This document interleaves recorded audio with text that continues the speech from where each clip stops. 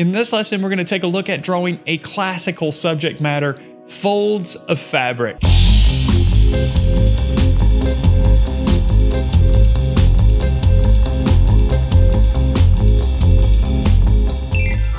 Hello there everyone, Matt here with thevirtualinstructor.com, and in this lesson we're going to take a look at drawing folds of fabric or folded cloth or whatever you want to call it. Now I'm going to be using pastel pencils for this demonstration, but really you can use any drawing or painting media that you wish because the concepts that we cover can be applied to any drawing or painting media. Now, if you're brand new to the channel or if you haven't done so yet, make sure that you subscribe to the channel and click on that notification bell so you're notified when we upload new drawing and painting lessons here to this channel. If you like this video, make sure that you give it a like too. That'll definitely help us out as well. And if you want to take your drawing and painting skills to another level, then I encourage you to check out our membership program. I'll leave a link in the description below if you want to check that out. And if you want to check out 3 of our course videos and ebooks for free, there's also going to be a link in the description below this video. You can check that out as well. Now, for this demonstration, I'm going to be working on pastel matte paper, which has a very fine but heavy tooth associated with it. It's almost like fine grit sandpaper. I'm going to be using the dark gray surface for this particular demonstration. I'm also going to be using Carbothello pastel pencils. These pencils are a little bit harder than some of the pastel pencils out there, but they keep a nice sharp tip and give you lots of control. We're only going to be using a few colors, believe it or not. We're going to use a couple of red oranges. One red orange is a little bit more red than the other, and one's a little bit more orange than the other. A peach color, a cream color, a dark, cool gray, black, a golden-ish yellow orange, and also a darker red purple. And that's it. All right, with that being said, let's go ahead and get into the keys to success and then get into this demonstration. Now, obviously, folded fabric is a classical subject, and it may seem very difficult on the surface, but we're going to take a structured approach here. The first thing that we need to consider, and this is going to be one of our keys to success, obviously, is to find the contour lines. Now, these contour lines aren't very obvious here, but we can look for them by looking at areas of contrast and value.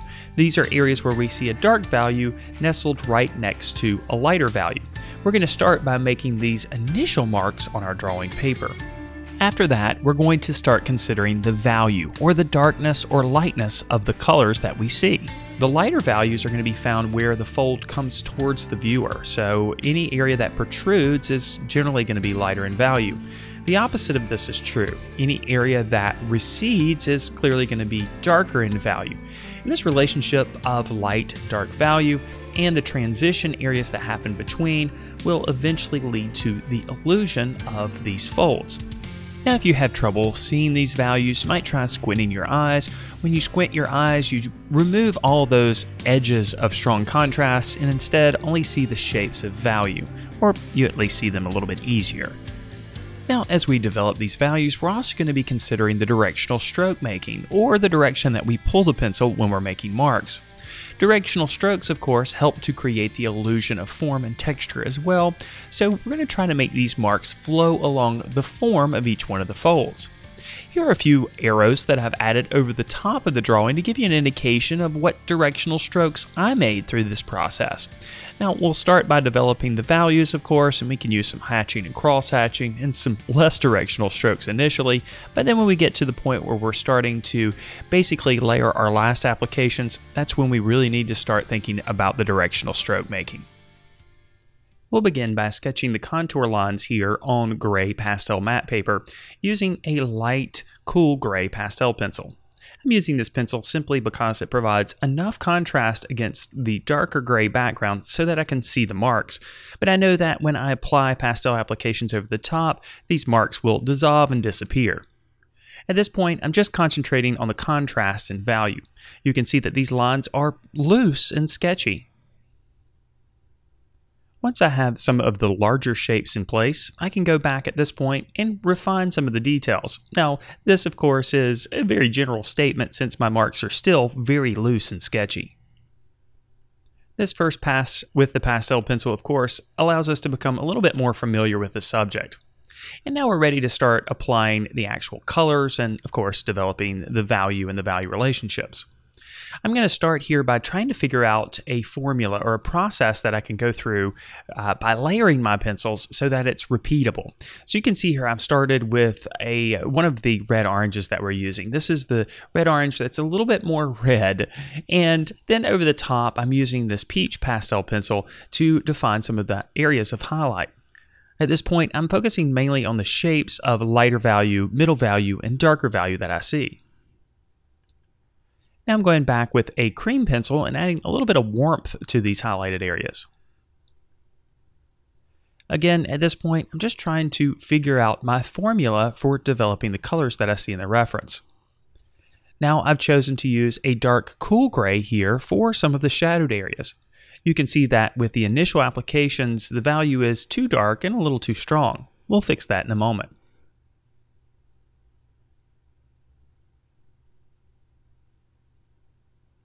We'll go ahead and define the areas of darker value for this initial shape.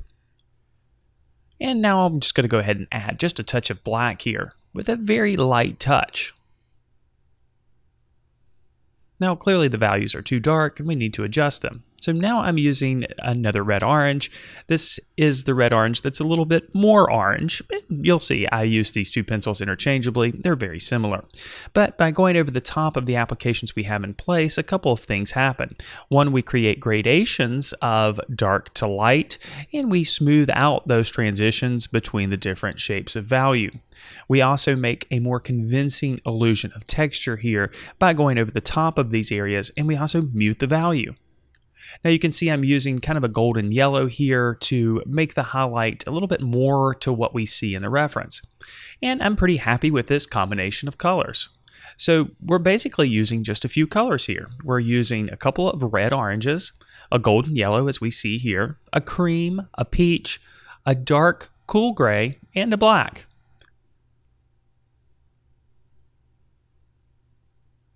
You can see I'm repeating these same colors in the next section.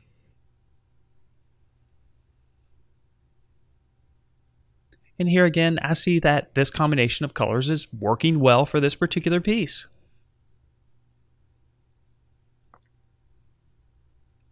Of course, I can always go back and make adjustments, making areas darker or even lighter if I need to.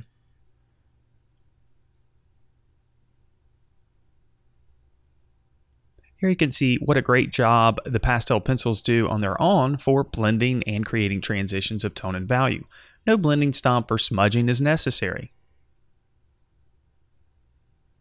Now we'll just simply continue on to the next section, repeating the same combination of colors. Now clearly you can see I'm taking this drawing a section at a time. This image, of course, seems a little bit complex on the surface, but if we break it down into digestible chunks like we are here, it seems a lot more manageable. This approach, of course, allows me to have small wins along the way. Now you can see at this point, I've decided to go back and add an additional color. This is a red purple, and I've decided to add it in some of the areas of darker middle value and also in some of the shadowed areas. This will add just a little bit more interest to the image and of course add a little bit more pop of color. Now this red purple of course is a little bit cooler than the red orange, so it's appropriate to use in some of those shadowed areas. Now at this point, for the most part, I have my process down. I know what order of colors that I want to add to create the desired effect. Every once in a while here, especially in this time lapse, you can see a few grays pop in. And that's because I was still experimenting a little bit with some of the neutral colors to mute some of the colors and also make them a little bit darker. But as I progress through the process, I find that the darker cool gray that I used initially and the black do a fine job of this, especially when I'm layering over the top with some of the red oranges. Again, for this particular subject, it's simply establishing the shape first with a base application of red-orange, then establishing the highlights, then adding a little bit of warmth, and then after that, pushing the contrast in value. Now, as we discussed, directional stroke making is clearly important in creating the illusion of form and also the illusion of texture. Here you can see initially the marks that I make really don't follow the form of the subject. I do a lot of cross-hatching initially, and I'm just basically trying to get material on the surface in the appropriate locations. But as I start to make the final layers, the final applications, as you can see here with the red-orange, I'm trying to think about the directional strokes that I make, and I'm trying to make sure that these directional strokes flow along the form of each section of the fabric, obviously. This, of course, will create the illusion of form, but also help to create the illusion of texture as well. So directional stroke making is incredibly important, but you can see in the early stages, I'm not really thinking about it too much. I am to a certain degree, but it's really those final applications where your directional stroke making is most important. All right, at this point, you can see all we need to do is just continue working our way across the picture plane. And in this case, I'm working my way, of course, down and to the right, trying to keep the palm of my hand out of the way. Now, obviously, I'm doing this because I'm right-handed, as I mentioned before. If you're left-handed, you might consider working from the upper right-hand corner and progressively working your way down the picture plane and slowly to the lower left-hand corner. Drawing folded fabric like this is really not that dissimilar from drawing anything else that you might draw from observation, obviously. It's clearly about understanding the relationships of values, because value, the darkness or lightness of a color, is how we understand the form of objects. It's how we understand the light within the scene, the texture. Value is so incredibly important. And in this particular case, you can see how important that value is. And this is true of every drawing that you create. If you pay close attention to the values on your subject and try to replicate the shapes of value that you see and the value relationships, then normally you'll end up with a drawing that's fairly representational. Here you can see we've got some darker values in the lower left-hand corner, and this shape is rather large. This, of course, is another good area to see how I'm starting with cross-hatching, but then as I start to progress to some of those final layered applications, I start to think about the directional stroke making. You'll also notice that throughout the process, my pencils have gradually gotten a lot smaller. That is, of course, due partially to the texture of the paper. This pastel matte paper, of course, is almost like sandpaper. So it really does a number on the tips of your pencil and the pastel pencil material itself, but that's fine. Of course, these pastel pencils are fairly soft and they're being used as they're intended. Now, I should point out that you should be patient in this process, of course. You should be patient with any drawing or painting that you create. It's often a misunderstanding on the part of folks who are new to drawing and painting to think that works of art are easily created by people who have developed their drawing and painting skills. And this isn't necessarily true. Nothing really comes easy, no matter how skilled you are as an artist. It does require your full attention. And there are challenges inherent in every subject, no matter what your skill level. So as you develop as an artist and your skill level increases, you still have those same type of challenges, and your expectations for yourself as an artist rise as your skill level also increases. So keep that in mind. So if you feel like creating a drawing like this should be easy and not require your full brain power, then you're mistaken, because no matter what skill level you're at, you're still going to need to put all of your attention into this.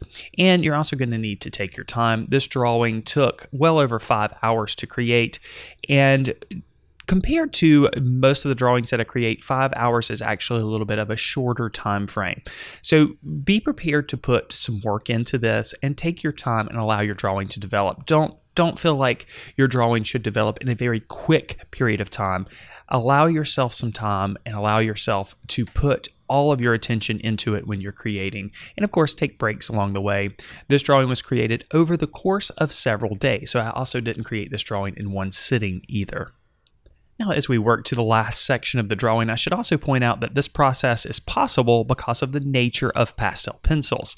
Now, obviously, the material or medium that you use to create a drawing or painting is going to affect the process that you take.